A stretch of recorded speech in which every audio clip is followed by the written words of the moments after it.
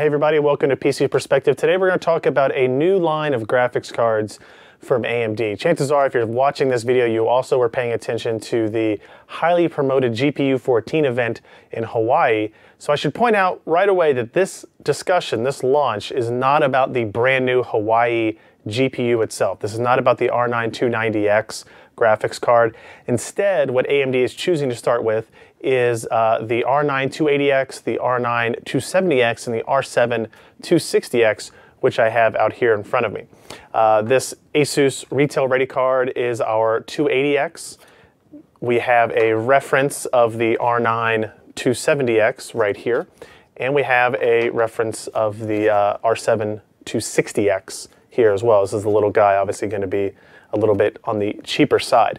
Now, what I want to make sure we're very upfront about here is that all three of these cards, they're not new GPUs. They are essentially rebrands and repositioning of existing product that is already out in the market. The R9 280X is essentially, this GPU here is essentially the exact same thing as a Radeon HD 7970 GHz edition with a couple of interesting specification changes. The first thing is actually the clock speed is a little bit lower by about 50 megahertz. Otherwise, it's pretty much the same. You've got 3 gigs of memory running at 6 gigabits per second. It's same board power, same crossfire configuration. If we actually look here on the card, you can see we still have our 2 standard crossfire connectors, and it's basically the same board that you've maybe seen from ASUS and other vendors before. What has changed, and what I am actually kind of a fan of, is the new output configuration here. They've gone with something that's very familiar if you've followed the NVIDIA GTX 700 series of cards. They've got 2 DVI outputs, a full-size HDMI, and a full-size DisplayPort, which I think gives you the most flexibility in terms of connecting monitors you may already have or adding to monitors you already have without necessarily requiring you to have DisplayPort. Another thing that changes with this generation of card, if we look at the display outputs, is that Eyefinity now no longer requires you to use a DisplayPort connection. If you want, you can connect monitors to HDMI, DVI, and DVI and support a triple panel setup, 5760 by 1080 resolution there. So obviously you can use an HDMI to DVI adapter, and you get the same flexibility that you have with the NVIDIA GTX 700 series cards in terms of setting up a multi-display configuration. So that's a nice change, and it's actually across the entire series.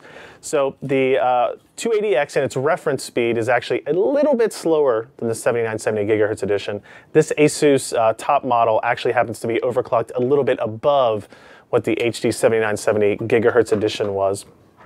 So we can, we'll talk about performance here in just a little bit as well. Now this is the R9 270X. It is equivalent to the Radeon HD 7870 gigahertz edition. This runs at a little bit higher frequency, I think 50 megahertz. The memory clock is up a little bit higher as well. Very similar board power.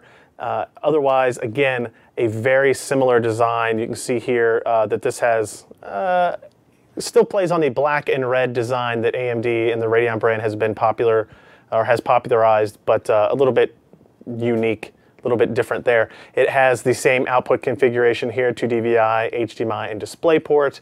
Again, I'm a big fan of that. So otherwise it's the same. You do notice that there's only a single crossfire connector here as well. So this is basically a 7870 gigahertz edition, just a little bit faster. Moving on, we've got the R7 260X. This is essentially the same GPU as the Radeon HD 7790. This was a card that came out earlier this year as the Bon Air GPU. It was the only Sea Islands card that actually came to fruition and was released to the public. Here you can see, if we look at it, it's a small form factor design.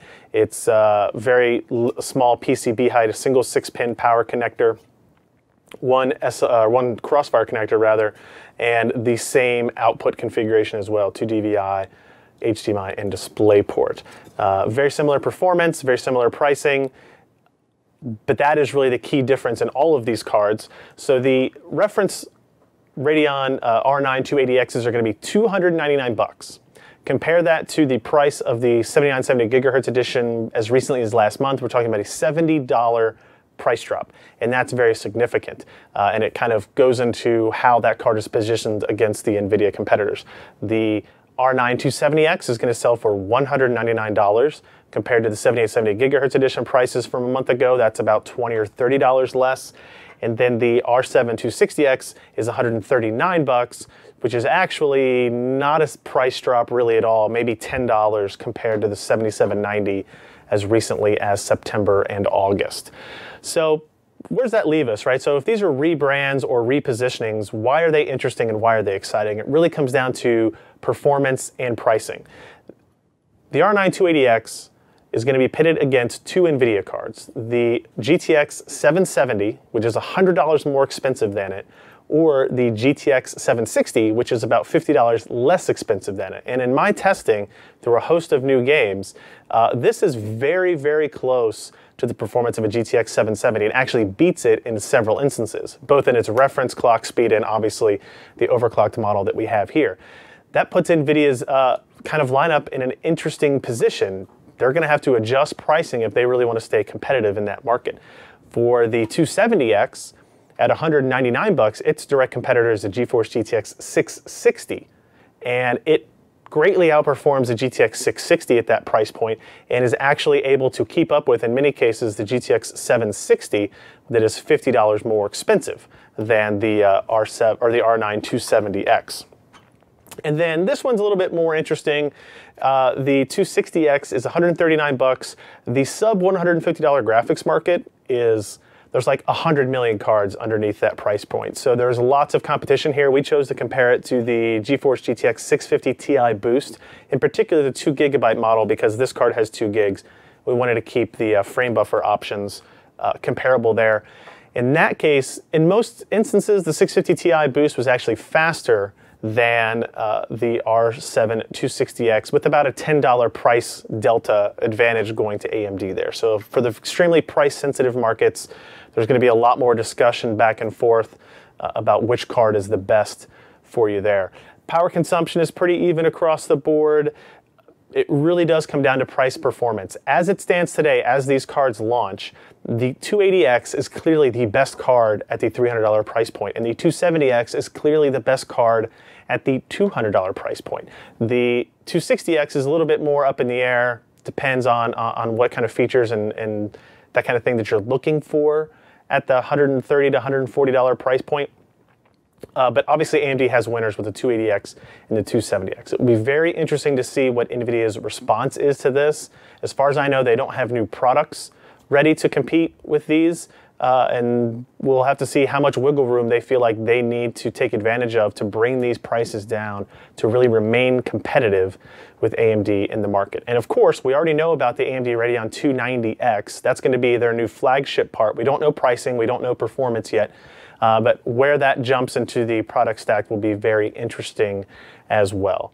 So if you want to get more details on these graphics cards, including a whole bunch of benchmarks, power consumption numbers, discussion about Eyefinity and Crossfire, and all those details that I'm sure you want, check out the full review. It's on PCPer.com as of today. We'll have a link in the notes of this video. And let us know if you have any questions, and be sure you keep checking back because we're eager to show you the 290X as well. I'm Ryan Shrout for PC Perspective. Thanks for watching.